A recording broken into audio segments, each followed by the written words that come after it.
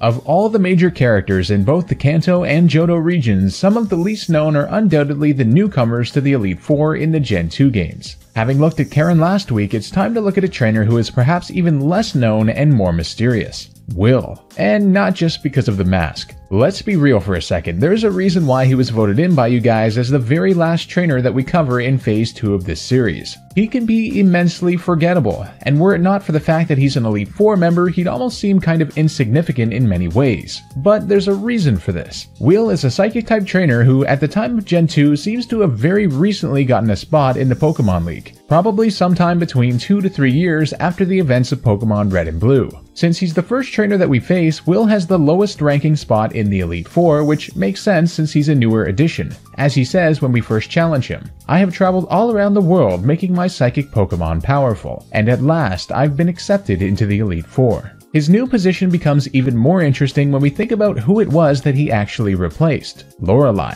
If you'll remember from Lorelei's True Power episode, she had expressed to Red during the post-game that she was stuck in a dilemma between staying at home on Four Island and the Sevi Islands, citing worries about the safety of her hometown and family due to the remnants of Team Rocket having taken root there. Due to her replacement by Will, it seems that she actually did choose this path and gave up her position in order to protect Four Island. Strangely enough, Will has a lot of similarities to Lorelei. He also alternates between having red and purple hair, he has a few of the same Pokemon that she does, and he keeps the ice-themed room that she had, at least initially. Despite him having traveled all around the world, in the Adventures manga, Will is said to only be 22 years old during the events of Gen 2, and although his home region is not known, it's almost undoubtedly either Kanto or Johto since of course he is a member of the Indigo Plateau, which serves as the league for both of those two regions. Oh, and since this is apparently a subject of hot debate, yes, he does still have both of his eyes, despite some of his artwork seeming to indicate otherwise. This is confirmed in his Heart Gold and Soul Silver overworld sprite. Just thought I'd clear that up.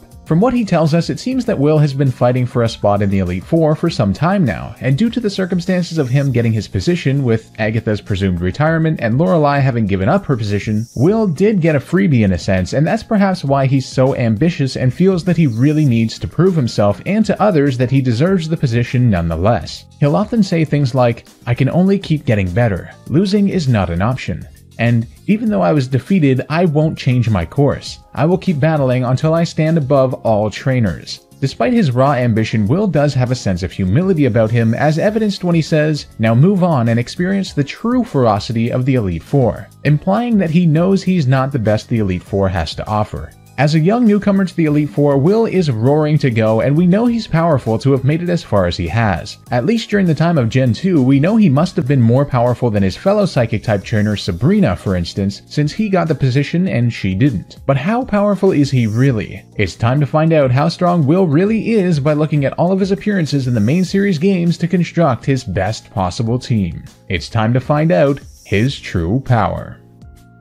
The first time we can battle Will is in the Gen 2 games, Pokemon Gold, Silver, and Crystal, where he's the first Elite Four member that we face. After telling us what it took to get his new position, we're challenged to battle in which he starts off with a level 40 Xatu, followed by a level 41 Executor, a level 41 Slowbro, a level 41 Jinx, and finally a second Xatu at level 42. Like Lorelei, his team is actually fairly bulky and has lots of setup and utility moves like Confuse Ray, Reflect, Leech Seed, Curse, Amnesia, and Lovely Kiss that can make this battle quite a struggle if you're not adequately prepared ahead of time. Will is next found in the Gold and Silver remakes, Heart Gold and Soul Silver, where he can actually be battled on two separate occasions, unlike the originals. Our first battle is under the same circumstances as the originals, where he serves as the first Elite Four member. Ironically enough, he has the same 5 Pokemon at the same levels, however they all of course have their abilities now, and his second Xatu now holds a Citrus Berry, making it a much tougher and bulkier challenge. However, Heart Gold and Soul Silver also gave us the opportunity to rematch Will after we've collected all 16 badges, in which he's become far more powerful with several new additions on his team, higher levels, great movesets, and a full team of 6 this time around. In this rematch, Will now starts off with a brand new level 58 Bronzong, followed by a new Jinx at level 60, a new Grumpig at level 59, his Slowbro now at level 60, a brand new Gardevoir at level 61, and finally one of his Xatus now at level 62, marking a massive average level development of about 20 from his other battles. It's time for the moment we've all been waiting for. Using all of his appearances in the main series games, let's construct Will's best possible team. The number 1 spot on this best team is going to go to Will's Gardevoir, which is at level 61. In the Gen 8 full Pokédex metagame, Gardevoir is currently in the UU tier in competitive battling. In competitive, Gardevoir is mostly known for its Mega, which Will unfortunately is not confirmed to have access to, but it's still a good Pokemon with good speed, amazing special attack and special defense, and the awesome Psychic and Fairy typing. With moves that Will has on it like Calm Mind to raise its special attack and special defense even further, along with Stab Psychic and Focus Blast for coverage, and the potential for Stab Moonblast now that it has the Fairy type, and Mystical Fire for 75 damage with a guaranteed special attack drop on the opponent, Gardevoir serves as a great way to try and counter those pesky dark types which are otherwise quite a huge threat to his Pokemon. The second spot is going to go to Will's Bronzong, which is at level 58 at the time of Heart Gold and Soul Silver. Bronzong is currently also in the UU tier and is a really awesome Pokemon overall that has been fairly underrated over the past few generations, but is once again shining in the National Dex Gen 8 metagame. With an amazing ability in Heat Proof which gets rid of its fire weakness entirely, or Levitate to get rid of its ground weakness if Will has an ability capsule, along with really good Steel and Psychic typing, Bronzong can serve as a physical wall to tank incoming hits such as Steel attacks on Gardevoir. Bronzong also has amazing defensive stats and surprisingly solid attack stats too, and with moves like Stab Psychic, Reflect, and the potential for Heavy Slam, Toxic, Protect, and Stealth Rock for some hazard setup, Bronzong can really cause problems for most opposing teams. The third pick for Will's best team is going to go to his Slowbro, which is seen at its highest at level 60. Slowbro is currently in the RU tier in competitive battling and has amazing base stats with everything but its speed being between 75 and 110, and has particularly great HP, defense, and special attack, making it an option for a physical wall and or especially offensive tank on this team in great combination with Bronzong. With moves that Will has had on it like Stab Psychic, Stab Water Pulse, and Amnesia to raise its special defense, along with the potential for Stab Scald with a chance to burn, Flamethrower or Ice Beam for fantastic coverage, and even Slack Off to recover its HP, Slowbro is an incredible tank and wall that can stop opposing teams in their track if they're not careful.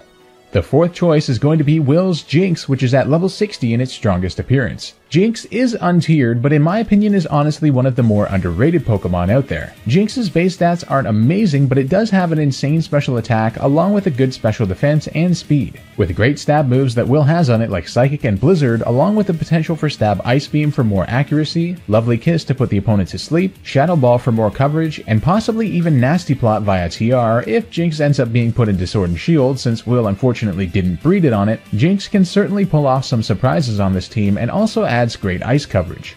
The second last spot is going to go to Will's signature Pokemon, his Xatu from his Heart Gold and Soul Silver rematch team, in which it's at level 62, making it his highest level Pokemon. Now normally Xatu would have gotten a higher placement on this team, but unfortunately Will doesn't have the Magic Bounce ability on it and can't put it on via ability capsules since it is a hidden ability. Nonetheless, Xatu still has some value with the Synchronize ability, and although its base stats aren't great with good special attack and speed but everything else being mediocre, it does provide some flying coverage. With moves that Will has on it like Stab Psychic, Confuse Ray, and Shadow Ball, along with the potential for Stab Air Slash, Roost to heal health, Heat Wave, and U-Turn for pivoting, Xatu is a high-level Pokemon that can still cause a bit of trouble in battle. And the final pick for Will's best team is going to be his Grumpig, which is at level 59. Now Grumpig is also untiered and is definitely not known for being especially good in competitive, but it can add some value here. First, it has the Thick Fat ability, which halves the damage taken by both fire and ice moves, which will definitely be attempted against other Pokemon on this team, making it a decent switch-in option. In terms of the stats that it actually needs to use, 80 to 110 base stats in everything but defense is quite good overall. Will already has a decent moveset on it with Stab Psychic, Power Gem and Signal Beam for coverage, and Confuse Ray, but it could also benefit from moves like Calm Mind, Shadow Ball, Focus Blast, or Thunder Wave to cripple opponents. Although this is Will's best team, he does have a couple other Pokemon that are worth mentioning. The first is his second Xatu, which is seen at its highest at level 40, and unfortunately also doesn't have its hidden ability and would merely add more of the same weaknesses to this team. Will's Executor could be a decent chance for a bit more coverage, but its 4x bug weakness is not ideal given the state of the rest of his team, and it was seen at its highest at level 41 anyway. Well, there we go everyone, we have discovered Will's true power and unveiled his strongest possible team in the main series games. Given the monotype nature of it, it actually might perform fairly well aside from dark types, and does have a couple options for coverage against it too. If Will has learned the power of Mega Evolution since the last time we saw him about 8 to 10 years ago, then he's got two great options in Gardevoir and Slowbro, but for now that remains to be seen. If you enjoyed this video and are looking forward to more from this series, please be sure to leave a like, share it on social media, and subscribe with notifications on by hitting that bell icon if you haven't already. All forms of support help a ton and are super appreciated. Don't forget to comment down below with what trainer you wish to see featured next. The comment with the most likes will pick the trainer for the next week's episode and will be featured on screen. Before we go, I'd just like to give a quick shout out to my patrons. Thank you guys so much for your support. If you enjoy my content and would like to support the channel and get some cool perks, the link to my Patreon page will be in the description below. This has been Soul Spectre, and I'll see you guys next time for some more True Power.